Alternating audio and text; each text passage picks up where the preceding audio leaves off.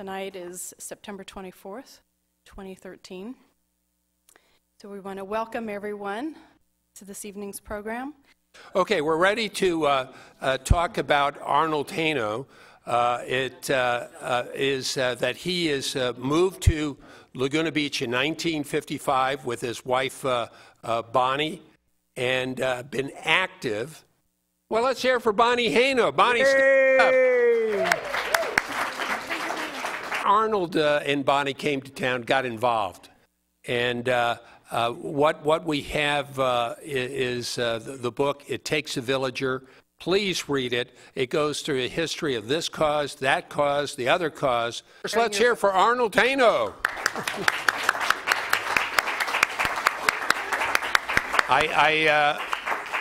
I do have a question for you, Arnold. Here's the book, It Takes a Villager. What is a villager? What is a villager? Yes, sir. Whatever you told me. Yeah. Can you hear me through this thing? Yes, okay. A villager is somebody who wants to keep Laguna. The other night at the Laguna County Conservancy, we heard Steve Dictorow speak, and he dodged and ducked the question of the village entrance, but he spoke about himself and Laguna, and he said what he wants to do is to keep Laguna. And I thought, gee, right away I've been plagiarized. I mean, that's something that I've been saying since 1960 something or other, and he stole my line. But to keep Laguna is really all that there is to say about what a villager is. First, let me do a little aside about the title. It is a sidewise swipe at Hillary Clinton. She wrote a book called It Takes a Village to Raise a Child, and having raised 3 children,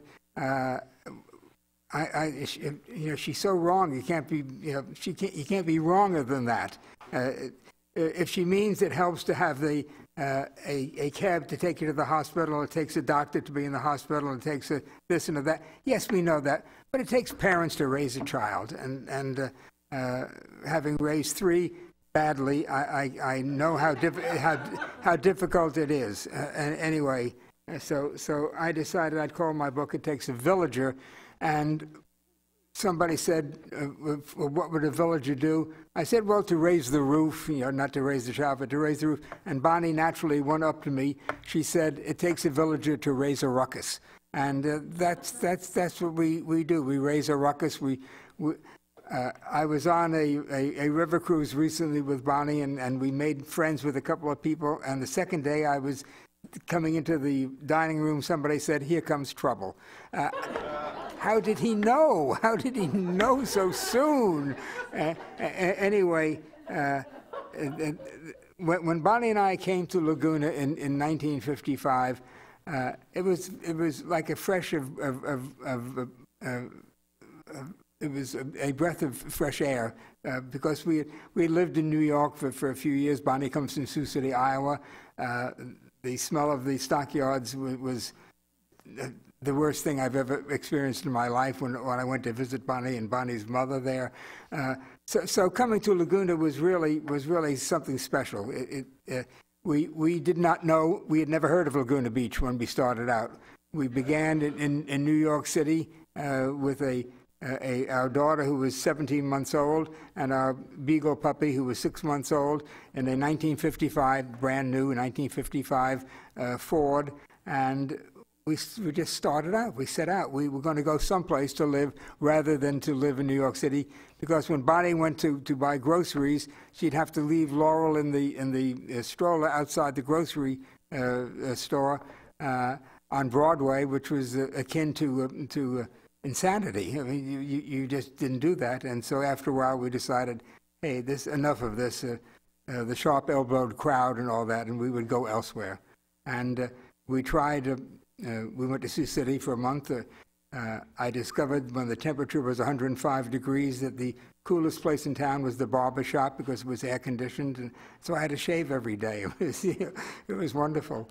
We stayed a month, and I wrote a book while I was there. And then we went to Santa Fe, because we had friends living there, and that didn't say, you're home.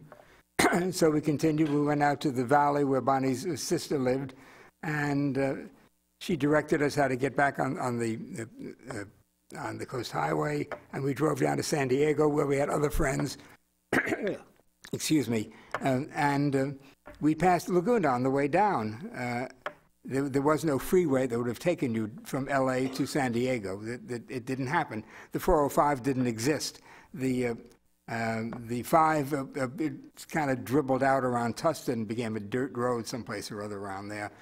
So you go down the coast, and that's how you got to San Diego. And we passed this nice-looking little town. And when we got to San Diego, we said to these friends, Sam, what is that town we passed? He said, that was Laguna Beach, probably. And we said, yes, I think that's what it was called. I said, is it expensive? And he said, no. He said, too many starving artists live there. So we came back up, and that day, September 1st, 1955, we went into the Chamber of Commerce and asked for a name of recommended name of a real estate person. They gave us a list of names, and we took the first one, Helen Bailey. Fiery red hair, great figure. She took us and showed us a house on Goth Street. I had never lived in a house. I had lived only in apartment buildings. I had never lived in a house. And this was an R1 house. And it had 3 bedrooms, and it had a nice backyard. And our dog loved it, and our daughter seemed to be content. We had driven across the country with the dog and the child in a porta crib in the back side, in the back of the car, alternately throwing up as we drove across the country. Anyway, now that part was over and we could settle down. And we've been in Laguna off and on ever since. We spent 2 years in the Peace Corps in 1991. When I was in my 70th year and Bonnie was in her 65th year, and people say, gee, isn't there an age restriction? And we said, yes, you've got to be at least 18. So we did the 2 years, 91 to 93. In 1993, the phone rang one day. We got a phone. It took 11 months to get a phone in Costa Rica. It took 11 months. Anyway, we had a phone, and somebody on the phone said, do you know that your town is burning? And so we both leaped out of our chairs, and we stared at each other, and we sat back down again. What were we going to do about our town burning? We just waited until we found out later that it didn't burn our house, and so there, we felt snobby about that. And we came back a few years later after we finished our tour. We built a house down there, and we lived there for a few more years, and I finally got homesick, and my Spanish was never that good. Bonnie's was very good, and I live off nuance, and there was no such thing as nuance, although I must say I had a reputation in Costa Rica for telling jokes in Spanish. I do not know why. I couldn't speak Spanish, so that must have been the joke. I mean, anyway, we came back, and we've been back ever since, except for these occasional river cruises we take. So when we got here to Laguna, I did not know that this town was a Republican town. It was. I'm a Democrat from way back. I'm sorry, Gene. But it was 3-1 Republican back then. People don't realize how conservative California was back then. The Los Angeles Times was a dreadful newspaper. It was a right-wing conservative newspaper. Otis Chandler had not taken over as yet, and there was nothing to read. You could try the local papers, but they were run. Basically, they told you that a new shop had opened up, or something to that effect. So we took to entertaining ourselves by going to city council meetings. It seemed to be it's always been the best show in town. Even then, it was a pretty good show. Five good old guys, cigars, sitting here, handing out variances and yeses to every developer who came along, and that was what it was. And I found the lectern, and I found out that I could talk back to these people, and that was a surprise. I was not good at that in the beginning, but I learned the hard way, and I did it, and I talked back, and once again, here comes trouble.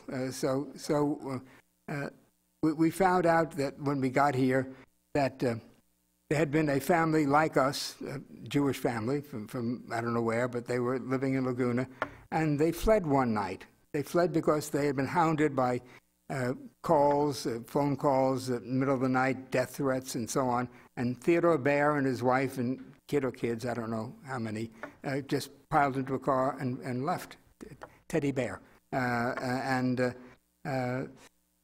But it didn't occur to Bonnie and me that, gosh, this is dangerous. This is anything. It just, okay, this is just another problem. We would handle that, and we've handled that. A couple of stories. One day early on, I was standing on Temple Hills, and there was a bulldozer that was tearing up the hillside to build more roads. And I was standing with a man named Ed Nofziger, who was a cartoonist.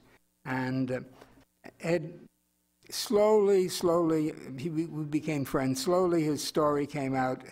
He had been a conscientious objector in World War II. His draft number came up. That's the way it was back then. And he appeared before his draft board. And he said, no, I said, I can't join. They were very nice to him. They said, well, you know, you can drive an ambulance, you can do something like that. And he said, no, if I did that, then I'd be unleashing somebody else to kill for me. And he said, I can't get involved in this killing machine. I just can't get involved. They said, join the Quakers, join the Unitarians. You know, he said, no. He said that I'm not big on religion, and I'm not going to do that. He spent World War II in jail because he was a conscientious objector. And when he came out, he was a silent Democrat who was afraid of his own shadow. He just could not say anything in opposition. And he thought Bonnie and I were absolutely astounding because we didn't seem to care much about how other people felt if we said an unkind word about a Republican lawmaker, and there were 5 of them running the city council, giving away all these goodies. So that was one story, and I found that what I was doing was sort of picking up people who were marginal, people who were not part of the mainstream, and Ed Nofziger became a very good friend, and interestingly, his wife Irma was in the Playhouse, and she developed a very terrible cancer. She had an amputated leg, and it was just terrible. And when she was dying, Ed was sitting with her, and here's this guy who could not go into the army, could not do that, it was apparent that she was not going to live very much longer, but she was in terrible, terrible pain. And so he asked, this is at Loma Linda Hospital, he asked the nurses to leave the room. They left the room. He unplugged her, and she died within a few minutes. He plugged her back in again, called the nurses back. They knew exactly what he had done. He had killed, and with a good reason, good cause, and I honor him for that, Ed Nofziger. He was a cartoonist, and he sold the very first animal cartoon to the Saturday Evening Post. He was very good. Nice guy, very bright guy, very funny when he finally would open up.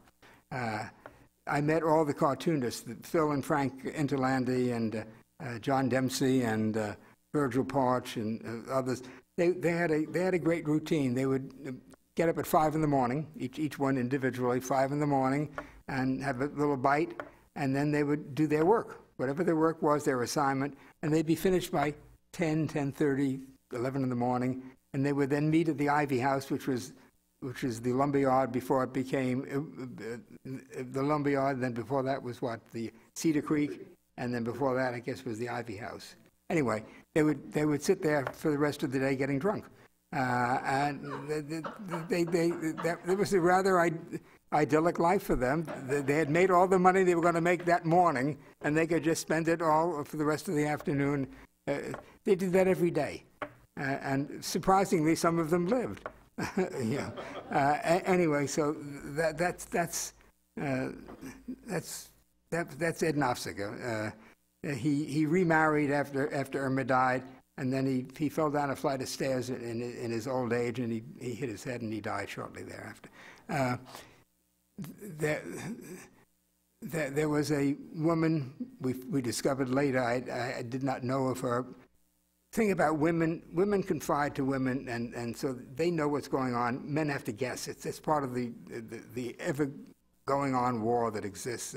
The real war. Anyway, Matilda Lewis was a principal in Laguna Beach in one of the schools, and this is during the McCarthy period, and she was arrested for something or other, and she was asked whether she had ever handed out communist propaganda on the beach, and she said no, of course not, and they charged her with perjury. This is what she had done. She'd gone to the beach one day, and there was an acquaintance of hers there, and Matilda Lewis had a book, and the friend said, "What are you reading?" So she handed her the book. It was a book of poetry by Langston Hughes, who was a communist. And that became this woman snitched on her, and she got charged with and convicted of perjury for saying she had not handed out communist propaganda on the beach. Anyway, Matilda Lewis lost her job as a principal. She remained important with the Girl Scouts. Bonnie was involved with the Girl Scouts. She had a brownie troop, and very soon. Anyway, so that's Matilda Lewis. There was another friend we had in this McCarthy period, Lou Pollock. Did I talk about that last time? I don't know if I did. Well, how many of you heard me do this thing 2 years ago in this room? 1, 2, 3, 4. But I'd like you to say, just shout out loud, "You said that already." Okay? Will you say that? Thank you very much. Anyway, when Bonnie and I came, Lou Pollock had already read my book, A Day in the Bleachers. It had come out while we were on our trip. It came out, we left in July or August. It came out in August, and somehow or other it was in a bookstore, I guess, out here, and Lou Pollock had read it, and he admired it. In fact, he was a friend of Bing Crosby's, and Bing Crosby got Bing Crosby to read it, and Bing Crosby wanted to make a movie of it. Never happened. Anyway, Lou Pollock was a writer. He was a screenwriter, a television writer, whose writing suddenly dried up. He stopped getting calls from producers, and he was being blacklisted. And I learned how a blacklist worked. We had a friend, Barbara Sultan, who was a secretary to Stanley Kramer. And what happened when somebody was being hired in Hollywood, anybody, an actor, a electrician, a clerk, anybody, that person you had to call a phone number and say, "Is this person available?" And Barbara never knew who she was calling, but she would get the name, and she would call and say, "Is this person available?" And they say, "Just a minute." There'd be a little pause, and they would check some records, I guess, and then they come back and say, "No, he's not available." That means you cannot hire him. He is on the blacklist. If yes, he's available, then you can hire him, and that's how the blacklist worked. Fascinating. Anyway, Lou Pollock suddenly was one of those people who no longer could get a job, and he went for years without a job. And then one day the phone rang, and somebody said, "You're Lou Pollock with an O. We thought you were Lou Pollock with an A-C-K, and we're sorry about all of this, but it was a mistake." And so he got hired by Hallmark to do a story, a play. He got a nice fat check, received the check, and dropped dead on the street. So those were killing days back then. It was not fun. So anyway,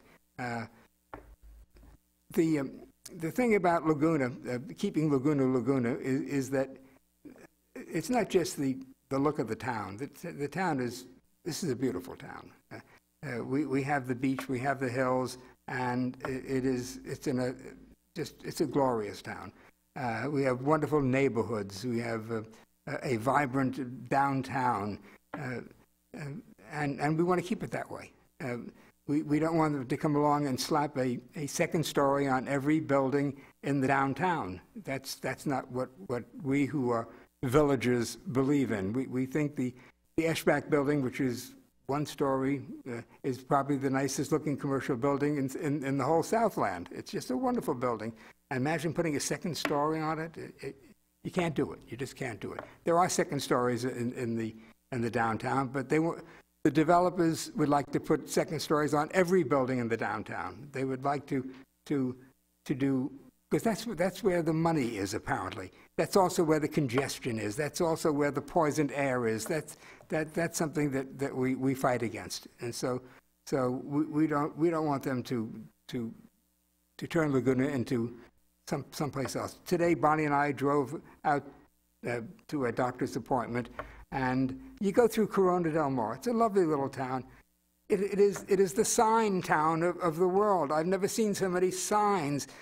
I don't want to know that James B. Hare is a dentist, but I found out twice today. There's the sign in front and the sign on the roof telling me that James B. Hare is a dentist. I don't need to know that. That town has more signs, I think, per square inch than any town I can imagine. It's a nice little town too. It should have been a nice little town. It's not a nice little town. Anyway, so that's what a villager does. He fights, or he argues, or he wants, or he does whatever he can to keep the town the town. And it's the people in the town that help make it. It's you people who've come here that make it. And so we don't know how to do it without you, and we will continue trying to do it with you. The current condition that exists today, the village entrance situation, it's one of those. Now, this is a very, very weird fight that's going on. I never knew a fight that is so easily solved as this one. All they've got to do is say, "Okay, you're right. We will not put a garage, a 4-level garage at the village entrance. We will put it any place else. Put it out at Act 5. Put it under my armpit. I don't care where you put it, but just get it out of there." And if they did that, the fight is over. It's all. It's the end of it. Instead, it's going to be dragged out. If you read Elizabeth Pearson's letter, the longest letter in the history of the Independent, that ran in last Friday's paper, ran half a page and then 2 columns. And I think they ran out of paper. They would have continued on. Anyway, she's talking about all the things that are going to go on, the conferences, the workshops, the meetings, the planning commission meetings. And she said at first that this thing has been going on for close to 3 decades. And then later she said close to 2 decades. So she lost 10 years in the process of writing this letter. I don't blame her. I lost 10 years in reading it. Anyway, that's where we are with that thing, and it's amazing. It's so much like the fight we had for to have a 36-foot height limit and to fight the high-rise on the beaches that occurred in 1971.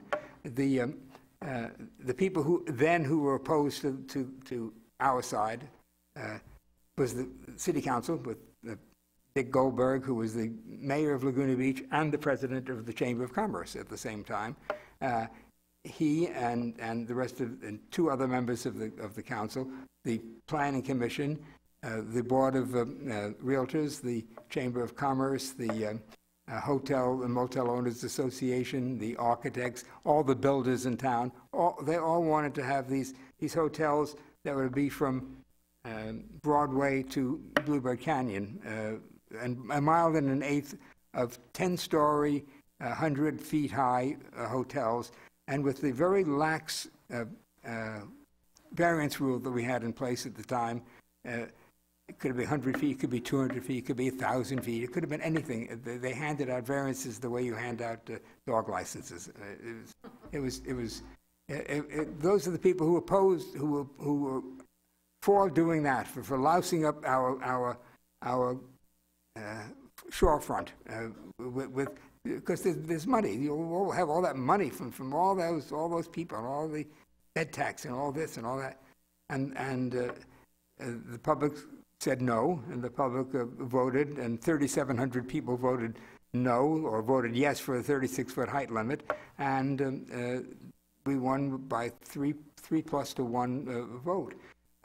That's what would happen now. If there were a vote right now on the village entrance, it would be a landslide victory for our side as opposed to Elizabeth's side.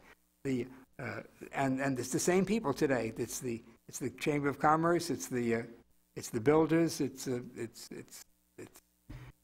the architects, and we just have to keep saying to them, "Sorry, we don't want to do it. We don't want to do it." And they're going to try to stretch it out. Bob Whalen at the city council meeting recently told us. He said, "Well, October 1st is this meeting, yes, but that's just the meeting to have a design talked about. But we're going to really have meetings and conferences, and it's going to go on and on and on and on. We're going to win." But it's going to be one of those attenuated discussions that doesn't have to be. It should end now. Somebody should say to Elizabeth Pearson, "Look, this is foolish, dear one. Let's just drop it now and get on with the undergrounding, doing the important things we have to do in this town." The fight that has been fought, the fights that have been fought, have established certain things about Laguna. We are a town of modest dimensions. We are a town of human scale. We are a town where Howard Dawson said, "Small is beautiful," and small is beautiful. It doesn't have to be big. It doesn't have to be large. And we have a history. We began with American Indians, with the Native Americans living in caves in Laguna Beach. And then one summer, we had tents on the beach where tent dwellers spent the summer, and that became a habit for a while. And after that, we had small beach bungalows, and we had craftsmen's cottages, and we've had small, modest living. We had neighbors and neighborhoods that were modest. It was and is a lovely experience to see the kind of growth that we've had in this town. It has been a growth without progress. Progress is the dirty word that we are all being accused of blocking. We are the naysayers. We are the anti-growth. We are the anti-progress people. So be it. So we're anti-progress. Big deal. Anyway, the fights that were fought, I think, have all been fought and they've been won. The council in 1968 passed an emergency ordinance to ban all dogs on the beaches, all dogs in every park. No dog on leash or off leash, any place in a park or beach. The theory being that if the dogs were banned, the hippies who would come to town would have to leave to go elsewhere. You know, that's the way they thought and think. Anyway, we paraded the dogs. I wrote one of the signs that it said, "Dog is God spelled backwards," and we had a man, Dick Chalice, who had he had the art gallery that the first and best, I think, art gallery that this town has had. It then became the Esther Wells Gallery, and it's closed now. Dick Chalice, who's about my age, which means he's almost. Thank you for laughing, sweetie.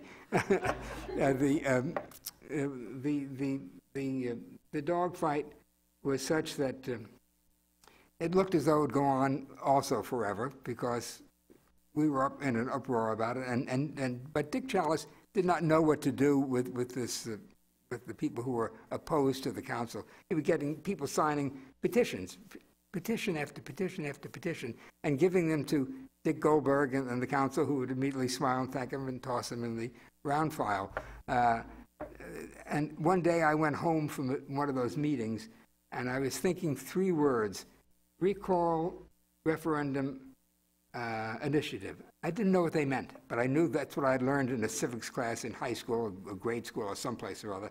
So I went to the library and I looked it up in the California something or other book, and I checked with the city clerk, who was Dorothy Musfeld, and got some information from her, and learned that what you do when you have a thing like this is you get a referendum and you get signatures on a form. and you get enough signatures, and you can stop this thing from happening.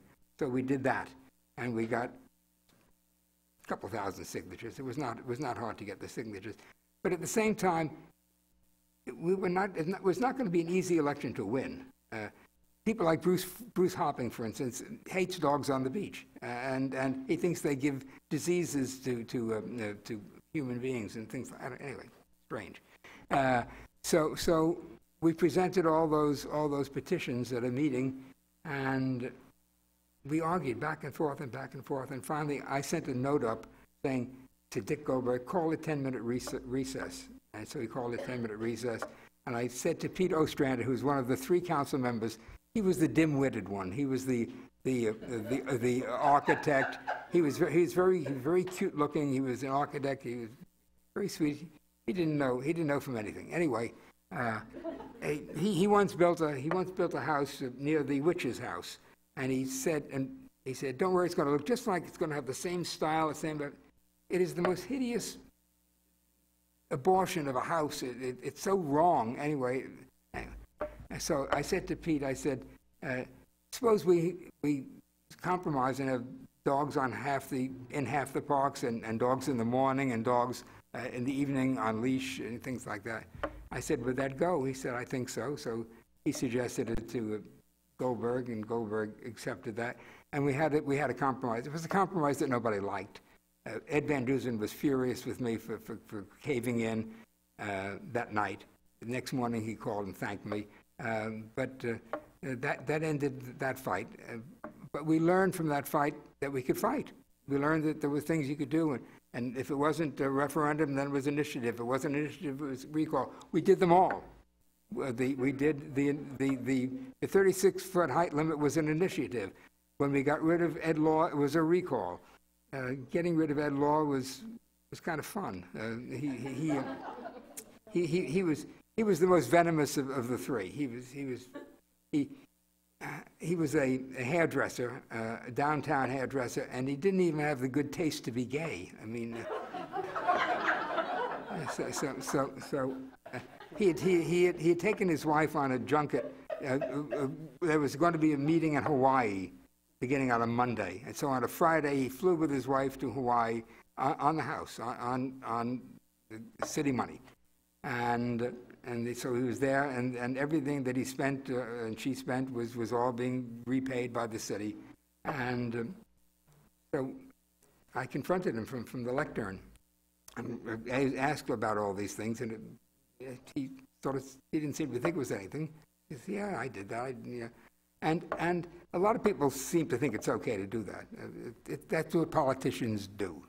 So we tried to recall him. We had that as one of the causes. He also fought the Greenbelt. He hated the Greenbelt idea. Hated it. And there was something else. No, you gave away the punchline.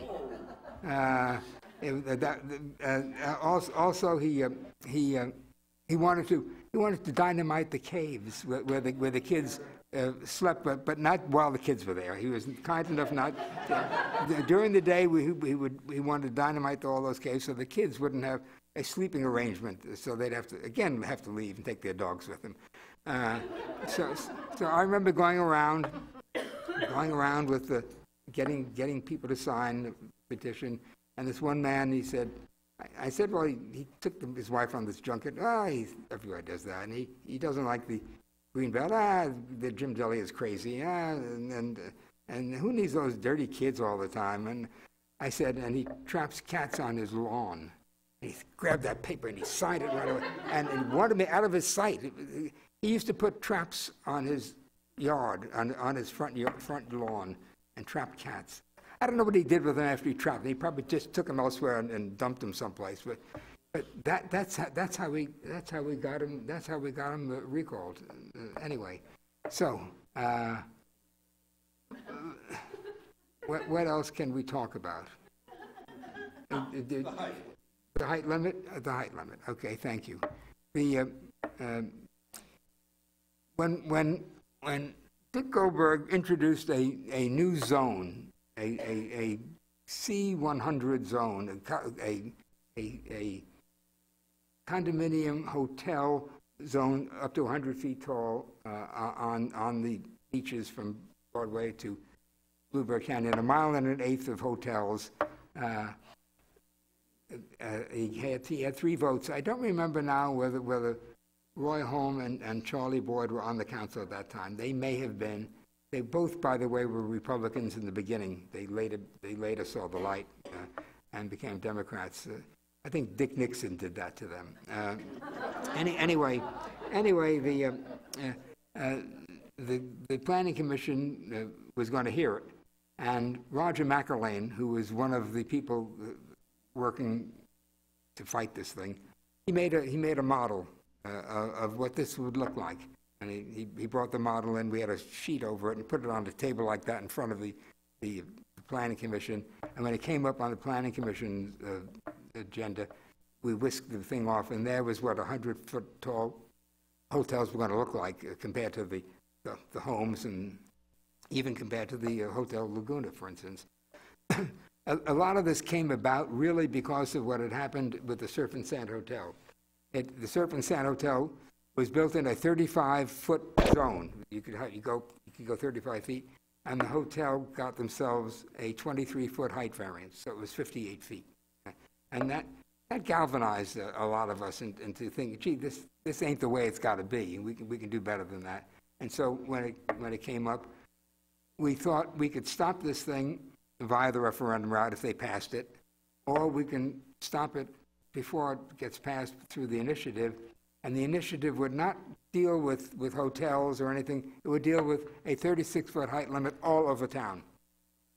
There was no zone in Laguna above 35 feet. So a 36-foot height limit was allowing them to build as high as everything was in Laguna Beach. The highest you could be was 35 feet. So a 36-foot height limit was not bad. It was a kind of brilliant idea, not mine. Ralph Benson came up with the number, and he said that'll work. Ralph Benson, in fact, had said to me when we wanted to do the initiative, he said, you're not allowed to use the initiative to rezone anything. The law doesn't allow it. So I said, we have a zoning code and we have a municipal building code. Isn't there anything in the municipal building code that would allow us to do it? He brightened at that, came back the next day and he said, yes, there's a section on mass and scale of buildings, and if you want to add to that height and things, you can probably get away with that, and which is what we did do.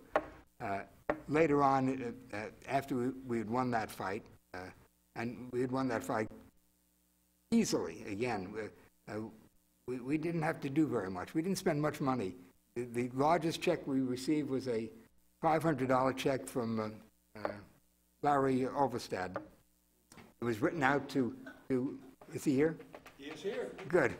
Yes, they were for Larry Overstad.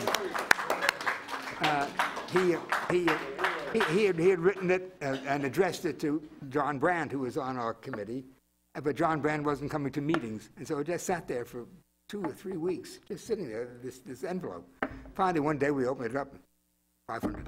Wow, and that really made a huge difference. We didn't spend much money. I don't know what else. We had a mailing or two, I guess, but I remember on election day, the weekend before election day, we had met, and there had been the News Post, Vernon Spitaler's News Post had been venomous about this whole thing, and they had taken out, pulled out all stops, and they really blasted us in the last weekend. And we had a meeting on the Saturday or Sunday, and we said, what do we do? Do we answer it? And the feeling was, first, yeah, we can answer. We can give out flyers to people who go to church on Sunday, and that sort of. And then I asked the simple question. I said, do you think we're going to win? Everybody in the room knew we were going to win. And I said, by how much are we going to win? Well, some thought 2-1, some thought 5-1. It seemed like we were going to win. They thought around 3-1. And so we never even answered that last bunch of nonsense from the News Post. And on election day, Bonnie wasn't around, by the way, for all of this. She was studying Spanish, and she was living for a month in Guadalajara with a family going to school down there, taking Spanish. And so she was lucky. She missed all this crap that was going on. Anyway. Arnold, the one point that I find interesting is when you bring in the initiative, you didn't want the election. When you bring in all these petitions to the city council in the initiative process, they can accept it. Yeah, if they accept it, that ends the whole thing. Or they can fight it and have an election which is going to cost $10,000 or whatever it's going to cost. So it's up to them. And that's what they chose to do. They chose to have the election. And I think I think they thought in the beginning they could stop us. But on election day, let's say the polls closed at 7 or 8, I don't know, but let's say it was 7. I then rushed off to the first polling place that was nearby, and I watched, they counted ballots right there at the polling places. And I watched them count 10 ballots at this one place, and it was 7-3. And I went to another one, it was 6-4. I went to another one, it was 8-2. And so it was like running 20-something to 8, running not quite 3-1. And so I knew we had won. I've told this before. I said I went home and I fixed myself a martini, and I toasted myself, and then it came in 3,700 and something to 1,200 and something, 76%. In an election on August 3rd, when no sensible person is in Laguna Beach, it had a 62% turnout, which is like presidential size turnouts, and we won. The story in the Times the next day it was below the fold, but it was on the first page. Laguna voters turned down tall buildings, something like that. Was what they called it. And I got phone calls. Got a phone call from Florida. Somebody there there was a city there, they wanted to do something like that. I got phone calls from Huntington Beach and other places around us. They wanted to know how they could do it and so on. Anyway, that helped to establish Village Laguna in this town. We were the Yes on August 3rd committee morphed into Village Laguna and has been the stalwart organization taking up this fight. We are the famous to them naysayers, and yeah, we say nay. We say nay to a high-rise on the beach. We say nay to a four-level garage in the so-called village entrance. The village entrance is such a misnomer. We have 3 entrances to Laguna Beach. One at the north end of town, let's say around just south of Crystal Cove, and then we have one at the south end of town below Three Arch Bay. Then we should, if we're going to have one in the canyon, it'd be around Annalisa, it'd be around El Toro Road and the Canyon Road. But to call that the village entrance, that means the Laguna Resource Center, where they welcome the homeless, and the Friendship Shelter, where they put the homeless to bed, and the Laguna College of Art and Design wouldn't be in Laguna; it would be someplace else. If this is the village entrance, if this is where Laguna begins, the sawdust would not be in. The wonderful people who live on Roosevelt Lane. How many people have never walked the length of Roosevelt Lane? How many? Anybody? You've all walked it. You know what? That's glorious. I mean, that's where the villages are. Anyway, so that's who we are and what we've done, and this is who I am and what I've done, and I thank you for allowing me to bore you. Very good. I have some more topics for Arnold Hano, but let's hear for Arnold Hano. I was wondering if you want to comment on Bluebird Park and the development of that. I don't think you covered that last time. The Upper Bluebird and Three Arch and Arch Beach Heights were not in Laguna Beach until around 1965, I guess it was, and. I remember when I forget who the it was Al Thiel or somebody came by to tell us in Laguna Beach, in Bluebird Canyon, what it would mean to come into the city. And Mary Zava, who was our nearest neighbor, we had moved from Gough Street to a house on East Jefferson Way. There was no West Jefferson Way, no North, no South. I don't know why it was East Jefferson Way. They've gotten rid of the East. Now it's called just Jefferson Way.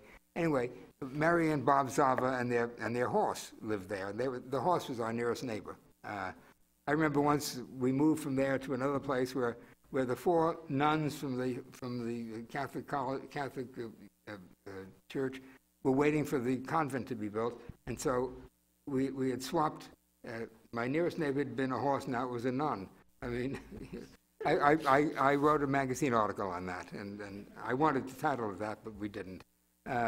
Anyway, so Al Thiel came, and he said, we're going to have all these good things. And Mary Zava, who lived in a little house on Jefferson Way on a gravel road, she said, how about streetlights? He said, yes.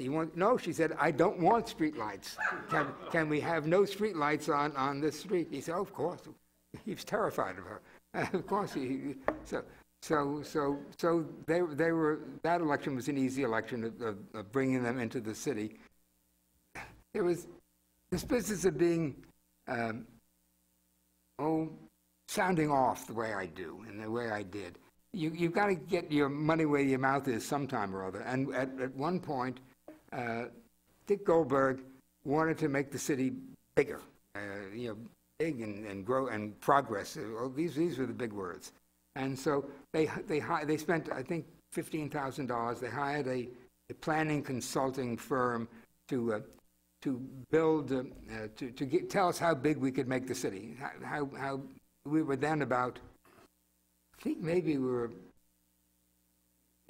14,000. It might have been as many as 14,000 by then.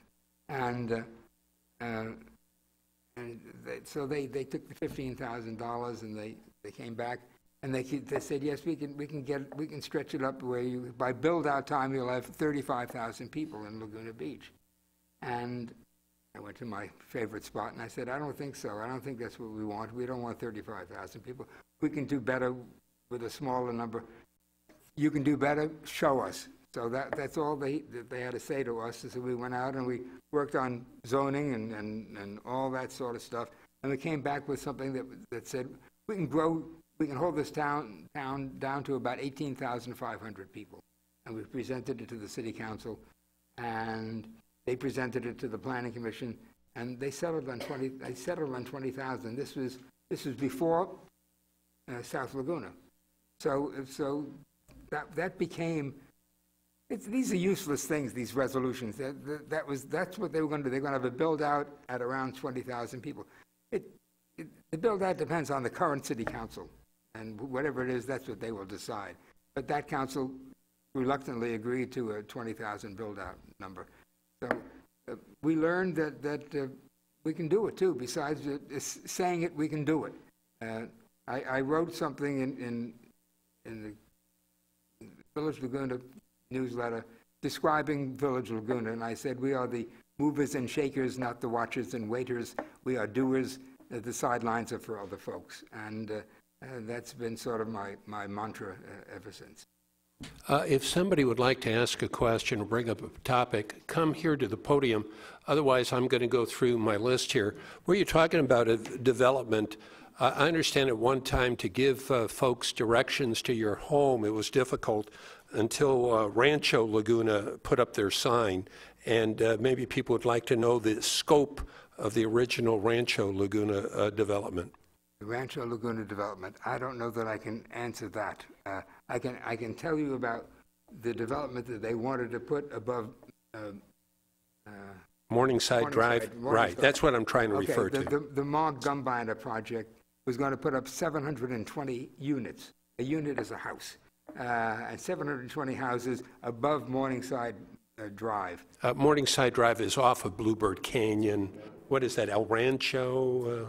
Well, when you go up to the top of Bluebird Canyon occurs just short of Morningside, and Morningside is the outskirt of it, the farthermost part of Upper Bluebird. and it swings all the way around to Rancho Laguna. And you know, we have a box canyon, and this is the box canyon that I'm describing, and you can go in and out only one way. And so Bonnie wanted to put up 720 houses. Bonnie and I only heard about it one day. Somebody came to the house. It wasn't Joe Tomchak. It was Joe Tomchak. Joe Tomchak, who was on the planning commission, came by. Yes, he said there'll be a meeting tonight, I guess it was, on hearing this thing. In those days, there was no noticing. The council tells the planning commission is going to do it. It's a giveaway. And so we went, Bonnie and I and Bernie Luskin, who was a neighbor. We went to the meeting of the planning commission, and we raised a ruckus. We said, no, you haven't noticed it. You haven't told anybody about it. You can't do it. You got to hold off. And so they agreed to hold off for a week, and we filled the room the next week. And when they voted it down. And the owners came back, Combine or whoever it was, came back with, instead of 700 and something, they came back with 280. That seemed like a very reasonable, they thought that was so reasonable. And that got turned down. They came back with 80, and that got turned down. And they gave up, and they said to the city, buy it. And the city bought that land for $600,000, 120 acres for $600,000. And it's perpetual open space.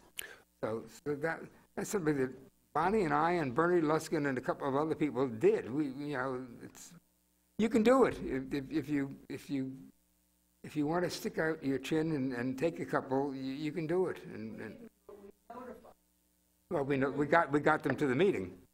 Please, no disagreement with the speaker. Arnold, when I mentioned Bluebird Park, one of your columns talking about the natural watercourse in the Bluebird Canyon area, where Bluebird Park is right now, was a great place for kids to play. And then the ladies got the park developed, and in the beginning it was all dirt. It was all dirt and rattlesnakes and other good things. It was kind of a fun place. Our daughter, for instance, once challenged by somebody, rode her bike down the cliff from the very end of Bluebird Canyon, broke her hand in the process. You know, it was really neat. But I like to go into Bluebird Park, and I like to hear the kids.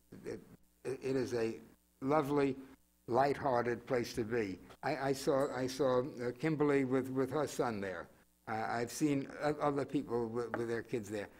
Bonnie even went up the rocket ship and came down. It's a delightful place. It's the only children's park in Laguna, and it is a truly children's park.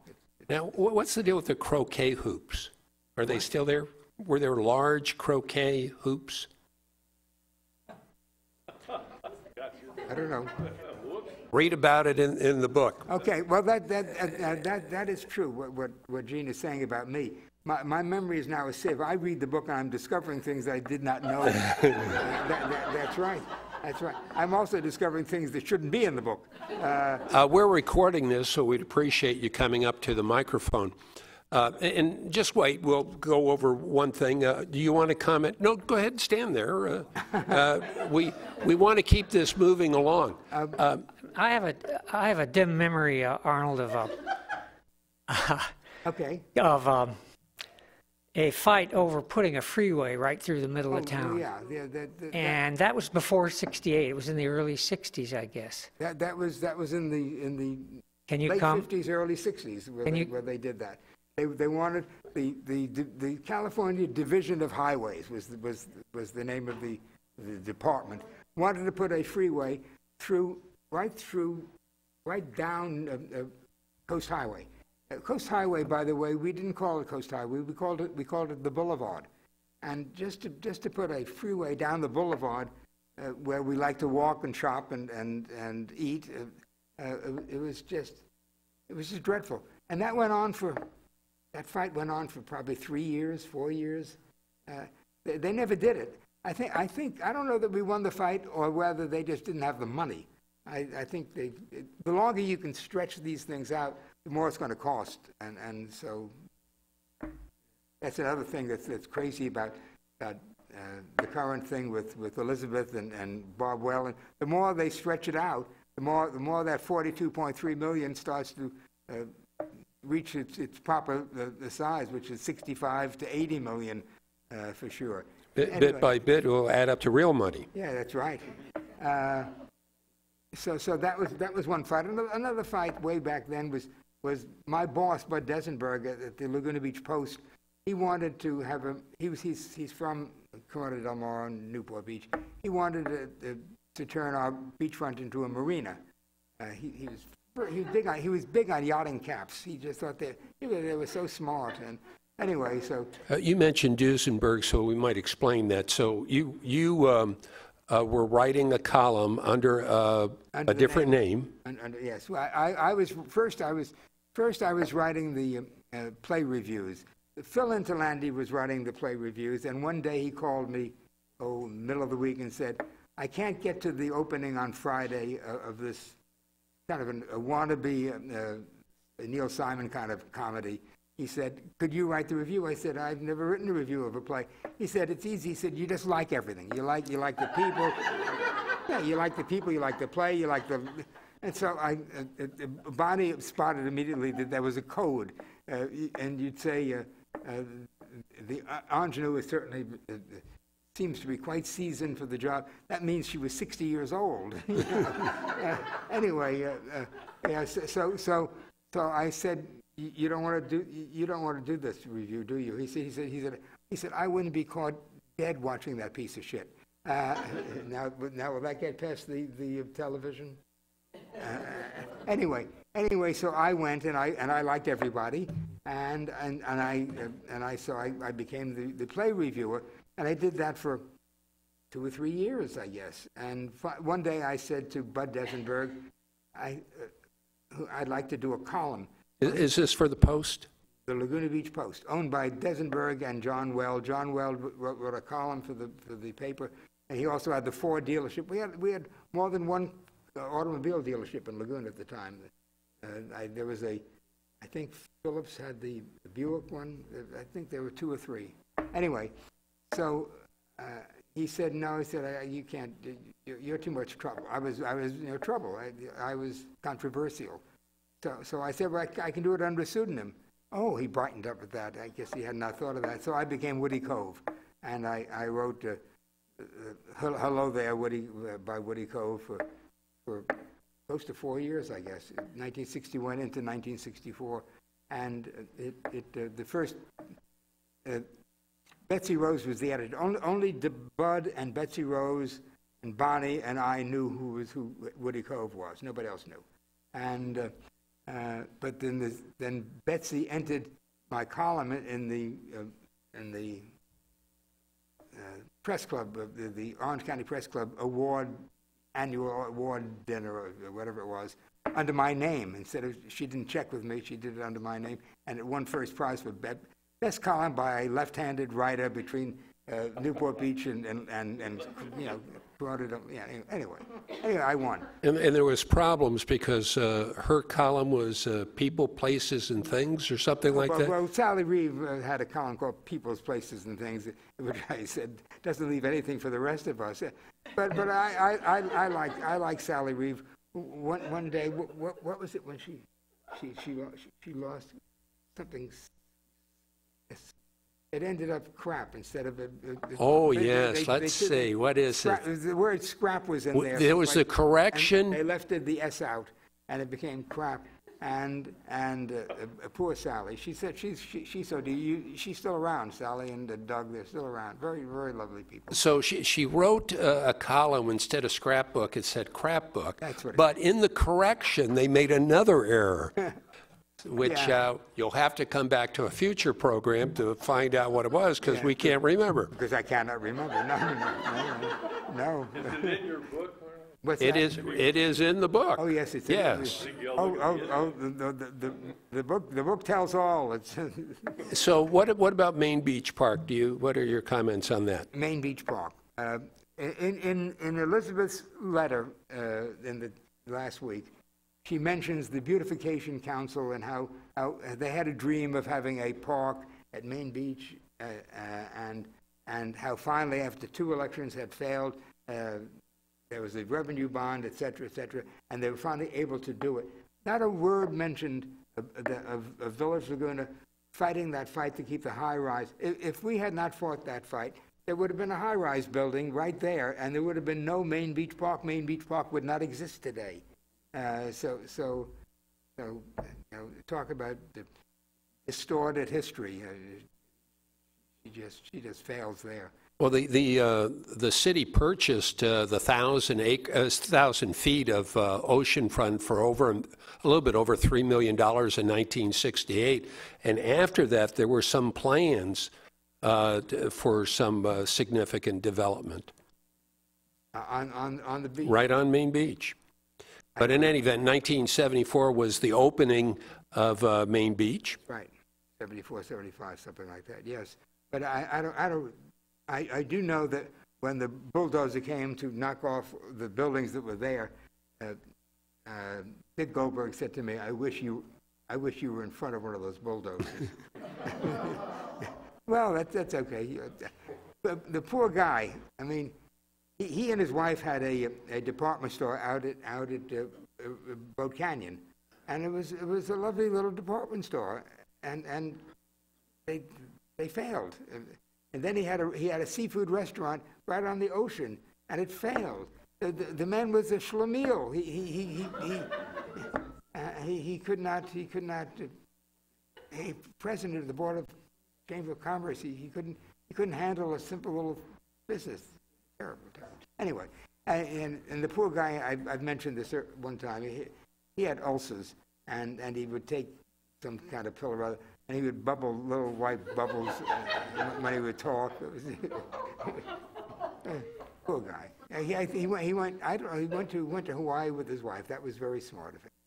And that's a nice life. We put in this recent newsletter the Chateau and the Casa Mandingo. Oh, yeah. This is important to us because the Murphy-Smith bungalow was purchased about the same time that these 2 buildings were purchased, and the idea was to demolish them to expand the Laguna Federal Savings. Laguna Federal Savings along one parking lot. Bigger parking lot.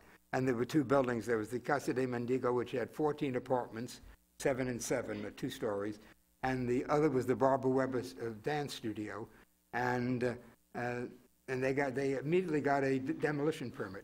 Getting a demolition permit is as easy as getting pie. I mean, they just hand them out to anybody. They love to demolish things in this town.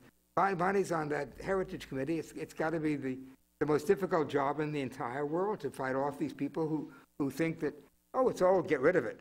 You know, here I am, you know. Oh, it's old, get rid of him, you know. It's like 75 or something like that. Yeah, exactly. Anyway, I was on the board of, I'd gotten a phone call from Roy Holm one day saying, "Congratulations, you're on the Board of Adjustment." I said, "What is the Board of Adjustment?" I'd never heard of it. He said, "You'll find out." So there were 3 seats on the Board of Adjustment, and I guess the 3 people had either quit or been fired or something, and the council had to fill those seats, and Goldberg wanted Chris I guess Pete Ostrander wanted Chris Abel, architect, wanting an architect. Ed Law wanted Milt Hansen, he was a real estate agent. Very funny man. I loved him. He was funny. And then Roy Holmes said Arnold Hano. And Ed Law went berserk and said, "You can't have him on there, blah, blah, blah." And Goldberg said, 3 seats, we have 3 names, that's the board. So Roy Holmes called me the next morning and said, "You're on the board." And that board became eventually the first design review board in Orange County. And on my last meeting in 1973, in September of 1973, I left we had problems. Our daughter had been ill, had an injury, and it was getting to be too much, and so I had to quit.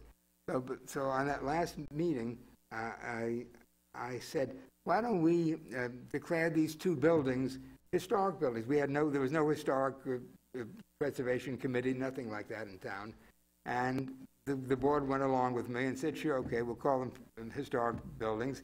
And so I went to the city council and said, look, we don't want to have these buildings destroyed. They're historic. And they said, oh, who are you kidding? And so it had for some reason had to go to the Coastal Commission. So Mary Miller and I drove up to Santa Barbara. That's where the Coastal Commission was meeting, and we were met at the door of the Coastal Commission building by somebody on staff who said, he said, it's good you're here, but the staff has decided against your application, that you won't be able to stop the demolition. I had nothing else to do but to talk, so I stood up at the Coastal Commission and I talked for 5 minutes, and they agreed with me, and they said, we'll give you 6 months to get somebody to take those buildings, move those buildings, do something. And so for $1 each, Rick Balzer bought the Barbara Weber Studio, and Mark Gumbiner bought the Casa de Mendigo building for $1. And I went through the yellow pages and found a building mover. I didn't know how to move a building. I didn't know what he did, but I looked at the yellow pages and I found an ABC one, which was the first one, called them, and I described it, and they said, yeah, that would be about $5,000 per building.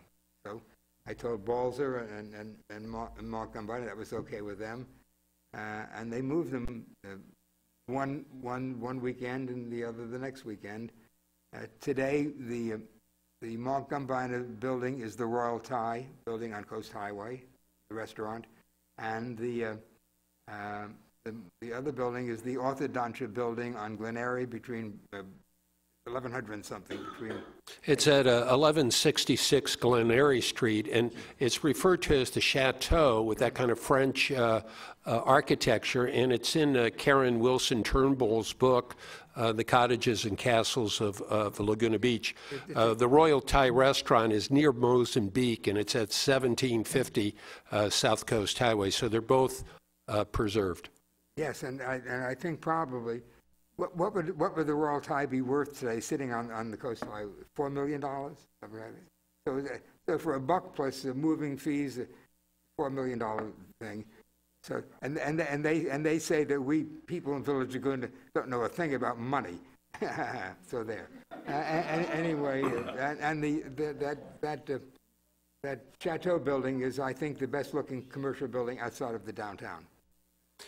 Arnold, there was the first mayor of Laguna Beach was a female, was Phyllis Sweeney, and there was a councilwoman prior to her. Helen Keeley was on the council before that. Helen Keeley was a dear woman. Dear, she was 6 feet tall. So for one thing, she kept the boys in their place. She was a very good city council person, and the boys in their place were not going to let her be mayor, though. That's one thing they were not going to allow her to be.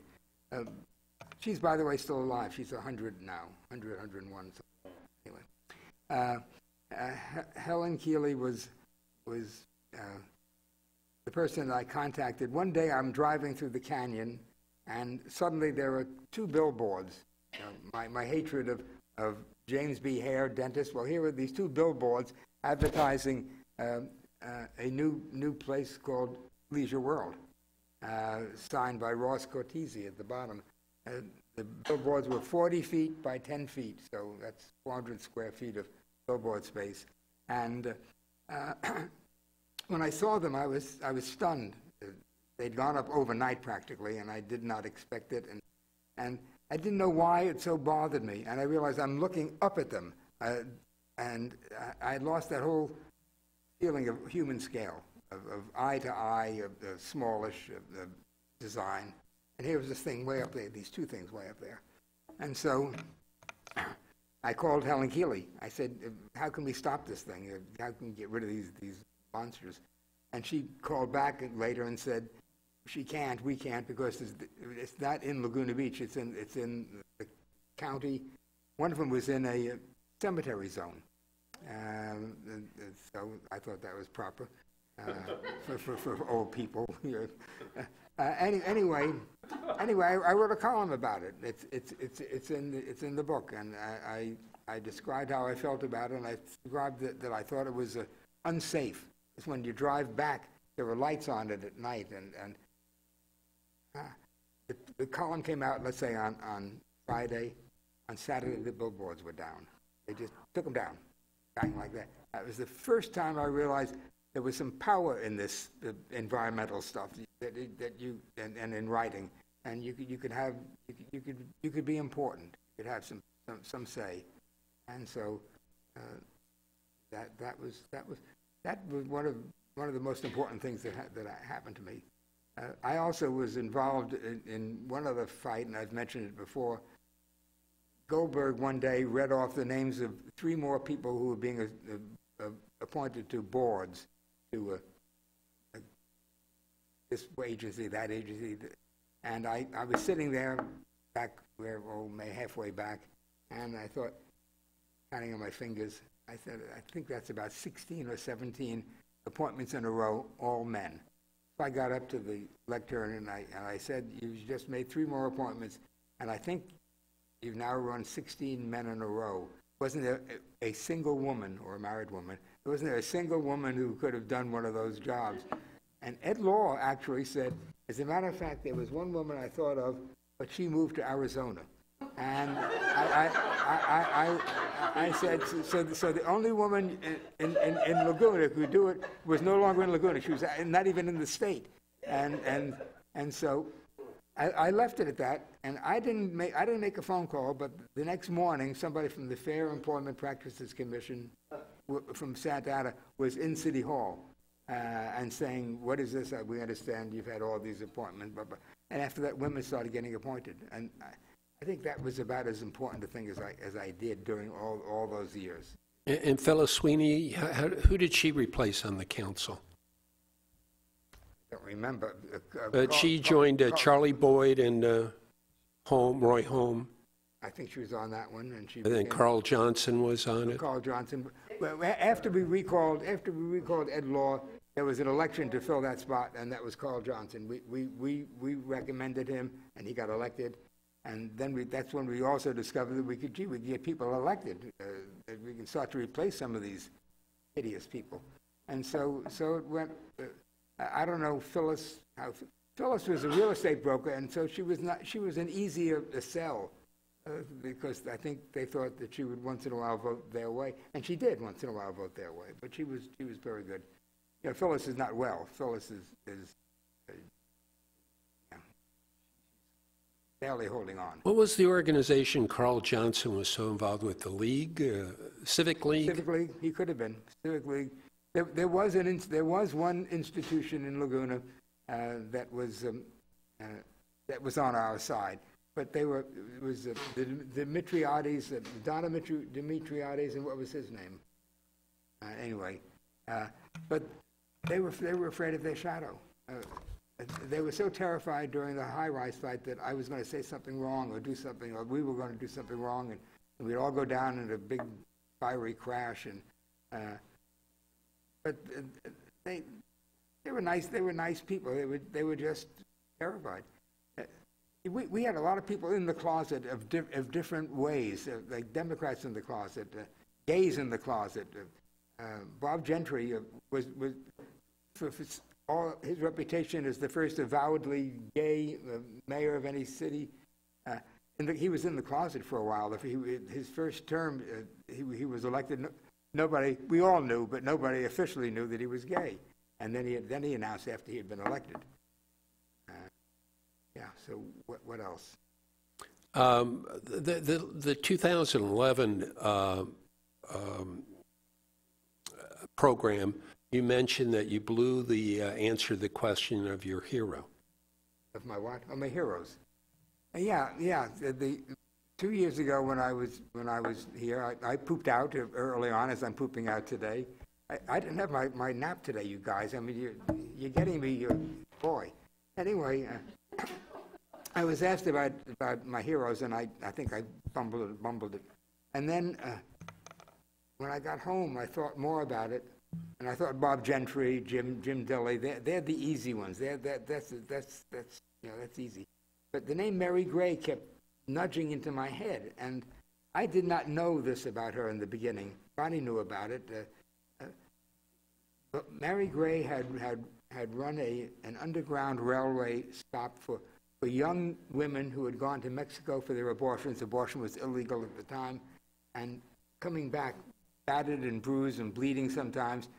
They had a house to stay in, and the Mary Gray house, Fitzhugh Mary Gray's house, was just south of where the Montage is now. It was the house on the ocean side, the first house just below the Montage. And anyway, she would take in these young women, sometimes some girls really, some of them were in their 16, 17-year-olds, and bed them and nurse them and feed them and counsel them and let them know that they were okay, and send them back home or wherever they went. And she became my hero. And the next to last column in the book is about Mary Gray, and I think it's one of my favorite columns in the book. More questions, answers. Somebody back there. Arnold, inquiring minds have been thinking about this question for years. I will never forget the evening that the phone rang and you were on the other end of it. You were looking for someone to be a treasurer for your city council run. Uh-huh. And of course I said yes, because I couldn't imagine anything more fun than you doing that. The question is, though, from that whole experience, did that sharpen your views about being an outsider rather than an insider? Well, when you lose an election, you have no choice. You are now an outsider, and I think I found that I was more relaxed and happier at that than I might have been had I been elected. If people say, they asked me at the meeting 2 years ago, why didn't I win? I said, well, because the other guy got more votes. And when I got home that night, the night that I checked at the polling and I realized I was not going to win, I felt kind of relieved because I knew, one, I had done everything I could possibly do. I had answered every question. I had not ducked a question. Jack McDowell and Sally Belleroux both were on the Planning Commission, and they found it convenient at times to say, well, gee, we can't discuss that because it's going to be coming up, blah, blah, blah, blah, blah. But I didn't have that position, and I answered everything, and I lost, and that was okay. There had been a whispering campaign. When the campaign began, I'd read in the Daily Pilot that one candidate was saying something about another candidate in a kind of undercover way to bring that candidate down. And I thought, oh, poor Howard Dawson. Howard Dawson had been publicly an alcoholic, a drunk. He had appeared before our Board of Adjustment once, wanting something to add to his house, and he stood there slack-jawed, unable to talk. And I said, why don't we continue this, and next week Howard or somebody can speak for him. And his wife came the next week, Alice came the next week, spoke for him. And I don't think Howard ever had another drink. But I thought, oh, well, they found this about Howard, so that's this whispering campaign. And then there were 9 of us running for 2 seats. And then there were 4 real candidates, and then 5 also-rans. And one of the also-rans was a gay guy. And I thought, oh, when maybe it wasn't Howard, maybe it's this gay guy that they're going to unveil as being gay, because that would have been tough. It was me.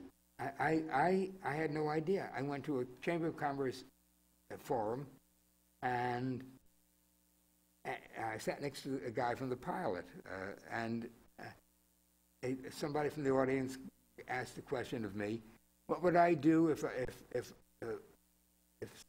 I knew of somebody who committed some kind of heinous crime, an assault, a rape, a child molest, something like that, would I go to the chief of police and try to help him? I said, well, first of all, you don't go to the chief of police. That's one thing. Chief of police was he had his name, but he looked like a Chicago Bear linebacker. He was big, and you didn't go. You went to the police chief hat in hand. So I said, but why would I even be interested in trying to help somebody who committed a heinous crime like that?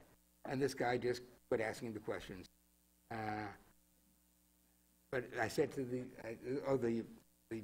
guy from the pilot said to me, did you know what that was all about? I said, no.